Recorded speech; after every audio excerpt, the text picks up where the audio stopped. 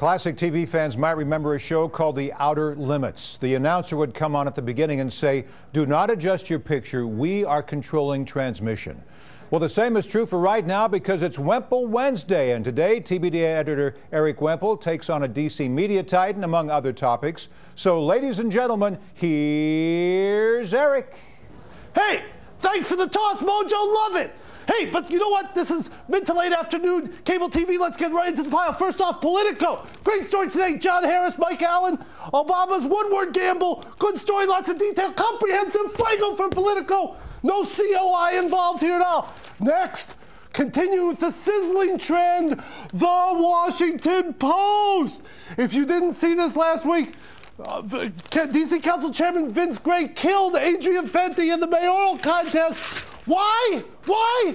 All you need to do is read the Washington Post. Nikita Stewart and Paul Schwartzman explain it all. They talked about how last June they tried to get Fenty to start apologizing early. And guess what he said? He said, "I'm proud of my record." No apologizing at that point. Too late for Fenty. The Washington Post explains it all. Amazing story. Love it. Okay, moving to the other side of this temperature spectrum. Harry Jaffe. Oh, long-time observer, writer on the local political scene. What did he say last week about the mayor's race? He said this: "Oh, Tuesday's results were no real surprise to anyone who kept a close eye on DC's mayoral race." Oh, so Harry, you knew what happened. You saw this coming, right? You saw that Gray was going to kill Fenty. Oh. March 31st, 2010. Here's why I predict Gray is a goner. He wrote a whole column on how Gray was spent, how Gray was done. A whole column. Come on, Harry. You know something? You go on the Frio side. You're just like Senor Fuego Frio, sort of a white guy cocooned in Northwest DC. You didn't understand the depths of the black disaffection with Adrian Fenty. Neither did Senor Fuego Frio. There's no shame in that. Nobody knew how much he had blown off everybody. But you know what? Admit it. All right, next one. On Tap, also continuing with the Frio. On Tap does an interview with London Fletcher of the Washington Redskins. And listen to these questions, people. This is how you interview someone. You're a devoted family man, husband, father of 2 young children, and a tireless team leader. You have your own charity and a punishing job as a Washington Redskins starting linebacker. What drives you? Next, Jim Zorn said you are a man who would want his son to look up to. How does that make you feel, London?